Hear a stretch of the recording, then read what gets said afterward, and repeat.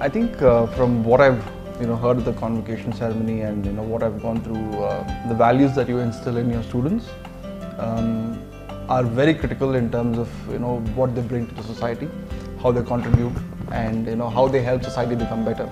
So I think from that sense, you guys are doing a fantastic job, and best wishes for you as you continue doing that in the future as well. Message to ISBR students is very simple. I think you work with your heart, you be honest with what you do, and at the same time have fun with what you do, because if you're very serious at your work, you don't enjoy life, and you may grow old and wise, but if you're not young at heart, there's no point. So I think you should stay young at heart. That's more important. Some of the challenges deal more with the business environment, the changing landscape, in terms of people challenges. A lot of youngsters coming into the market and stuff like that.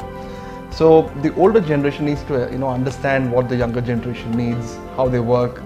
The current generation probably don't follow. They have a different way of working.